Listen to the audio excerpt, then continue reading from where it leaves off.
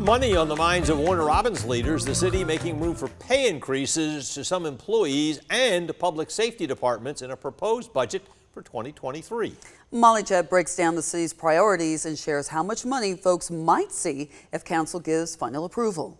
The city of Warner Robins has been working on this budget proposal for the past few weeks, and with some outside help, they were able to share their first draft at Monday night's council meeting. Warner Robins Mayor LaRhonda Patrick is proud of what the city has been able to accomplish in the budget process so far. We started out months behind schedule when I got into my seat, and now we are right on schedule with what our city needs to see as far as requirements for budget. She says the city's main priorities include improving city employee recruitment and retention, allocating more money towards improving the city's technology, and covering department requests. Our budget is strong, our revenue is strong.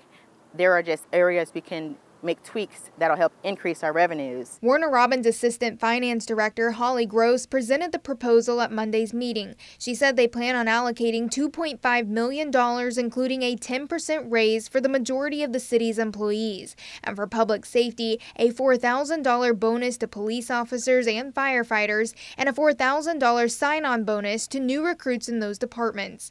Fire Chief Ross Moulton says the budget is a good start. Anything that is addressing firefighter pay and salary is something that's certainly needed. Councilman Keith Lauritsen says they followed a pretty good budget process. Each one of us held our meetings and we got input from the public, and the mayor and the consultants have done an excellent job along with our finance department. So we have a very tight and efficient, thorough budget, and we've done it in an unimaginable amount of time. Now Gross says there's no millage rate in this proposal. In Warner Robins, Molly Jett, 13W MAZ News.